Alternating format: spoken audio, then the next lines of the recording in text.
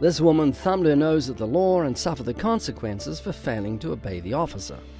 When a sinner refuses to obey the gospel, he's thumbing his nose at God's law, not realizing that there'll be terrifying consequences. This is Anthony, a nice guy who listened to the gospel but didn't show any desire to repent and trust Christ. He even begins making excuses near the end. Listen to Romans 2 verses 8 to 12.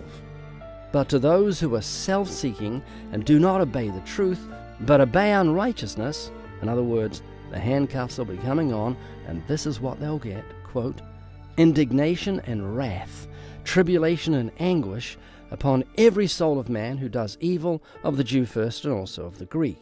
For as many as have sinned without law will also perish without law, and as many as have sinned in the law shall be judged by the law.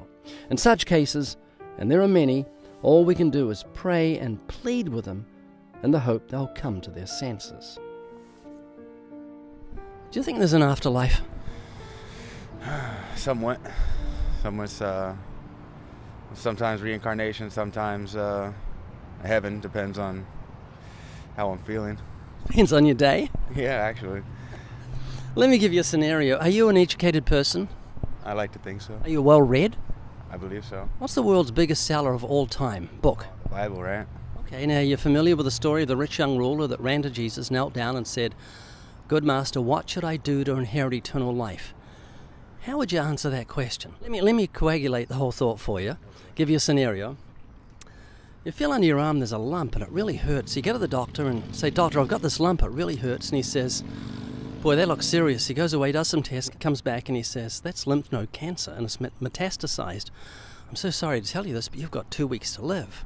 I'll give you some drugs to help the pain, but I'm so sorry." So you go home, you lay in your bed, you're nauseated, the drugs are making you feel sick as a dog, they've got terrible side effects, you don't feel like being with anybody. All you can think about is that question, what should I do to inherit eternal life? So how would you answer that question? More than 600,000 Americans will die of cancer in the next year, 8.2 million worldwide, so it's not a far-out scenario. It could happen to you. I mean, when your time comes, your time comes. Am I scared of what waits after death? Or am I worried about it? No, it is what it is. And what is it? We don't even know what it is. Nobody knows. No, you don't know, but you can't say nobody knows. I know. I've got the greatest authority on the earth telling me exactly what happens after death. So you've got no answer to the question, what should I do to inherit eternal life? Well, if you follow the good book, you know, not that I would know what to do. I haven't read it, but... Well, let me tell you what Jesus said to that young man that asked the question. He said, "You know the commandments," and then he gave him 5 of the 10 commandments. Do you know why he did that? Only 5? No. Well, to show him God's standard, the standard he's going to be judged by. Are you familiar with the commandments? I am. Can you name 5? Probably. Don't covet your neighbor's wife. Don't steal. Murder. So let me run them by you. Let me hold them up as a mirror so you can see yourself. Do you think you're a good person? No. So you're a sinful person? All the time. You're doing things that are morally wrong? Yeah. Do you think God's angry at you? If there is one, he's forgiving, so... No, is he angry at you? Angry? So let me back up and let the commandments do their work. So how many lies do you think you've told in your life? Too many to count. Ever stolen something? Yes. So you're a lying thief? All the time. Wow. I No, better watch my wallet. Have you ever used God's name in vain? Yes. Do you realize what you're doing when you do that? Blasphemy. Well, you're taking the name of God and using it as a cuss word. Would you use your mother's name as a cuss word? Not that I haven't, but... You've Use your mother's name as a cuss word? Well, you've just broken the 5th commandment. Well, I believe I called my brother a son of a... Oh. So you called your mother a female dog. Boy, that's heavy. So, at the moment, your conscience should be sending out an alarm. It is. That's why I'm okay with dying. It's not. Well, you shouldn't be. Now, let's keep him going. You've blasphemed. Jesus said if you look at a woman and lust for her, you commit adultery with her in your heart. Have you ever looked at a woman with lust? Every second. Have you had sex before marriage?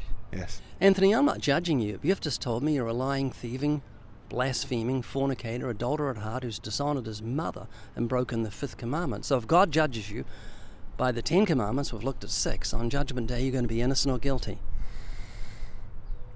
Oh, yeah. Guilty. Heaven or hell? Ooh. Shall I be forgiven? That's the question. But probably end up in hell. Now, does that concern you?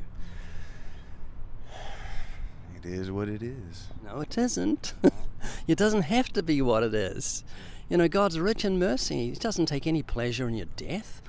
You know, God's given you the death sentence. That's how serious sin is. The wages of sin is death. You've got the wrath of God abiding upon you. The Bible says you're an enemy of God in your mind through wicked works, blaspheming the name of the God who gave you life. But the Bible says God is rich in mercy and he provided a Savior so you wouldn't have to go to hell. Do you understand what Jesus did on the cross? He suffocated. Well, yeah, that's the... He's dying for our sins, or what do you mean? Yeah, look, the 10 Commandments are called the moral law. You and I broke the law. Jesus paid the fine. It's as simple as that. That's why he called out, it is finished. In other words, the debt has been paid. If you're in court and you're guilty, the judge can let you go if someone else pays your fine. He can say, Anthony, there's a stack of speeding fines here. You're guilty, but someone's paid them. You're out of here. And he can do that which is legal and just. Well, God can legally forgive your sins, commute your death sentence, dismiss your case, let you live forever because of what Jesus did on the cross through his death and resurrection. He can legally let you live.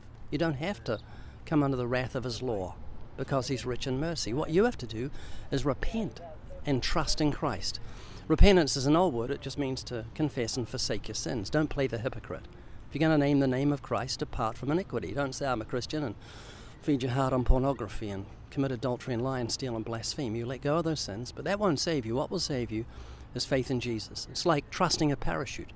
A parachute will save you if you put your faith in it. Jump without a parachute, that's fearful. That's why I'm terrified of you dying in your sins. It's like jumping without a parachute. You know you're going to hit the ground on your face 120 miles an hour. That's terrifying. But trust in a parachute. You're going to hit the ground at 8 miles an hour and land on your feet. You are saved from gravity. And the moment you trust in Christ, God says he'll remit your sins. He will justify you. He'll cleanse you, forgive you, lay righteousness upon you, so on the day of judgment you'll be clean in his sight and not come under his wrath. Does that make sense? I mean, that what you're saying makes sense, yes. Anthony, you don't realize this, but I love you, I care about you, and that's why I'm saying these harsh things to you.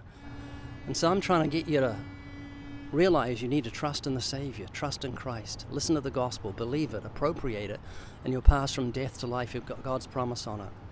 Will you think about what we talked about? Well, what do you want to think? Well, I mean... Well, this is what I want from you. I want you to repent and trust Christ.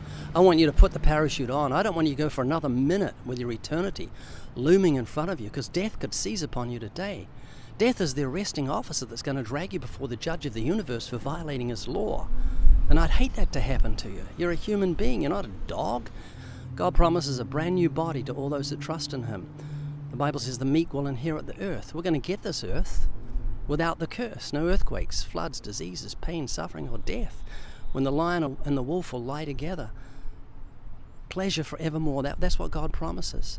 Or damnation, being treated justly for your sins. So pleading with you, please think about these things. Think about your eternity. Think about the fact you could die today and it's all over. You're damned. What a terrible thing.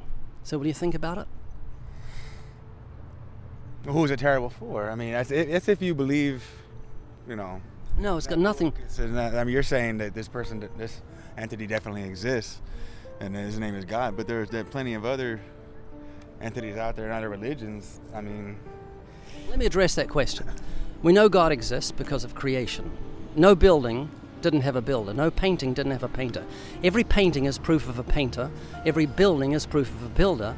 And creation is proof of the creator. Flowers, birds, trees, sun, moon, stars, the seasons, fruits. Life can be broken down into science, though. You've seen how pi fits into a lot of life. Yeah, it's very complex. It is. And the other thing is that you know God demands morality. You've got a conscience, a God-given conscience. Society shaped, but God-given. So you know what I'm saying is true because your conscience affirms the truth of the commandment. So, Anthony, please think about these things. That's all I'm asking. Just go away from here and consider it. Consider your salvation. Consider the fact you could die today. Consider what God did on the cross. Think about your own sins and how if God brings them all out on Judgment Day, you're going to be justly damned, and that horrifies me. So will you please think about these things? It can be done. Hey, thanks for listening to me. I really appreciate it. I appreciate you. Thank you.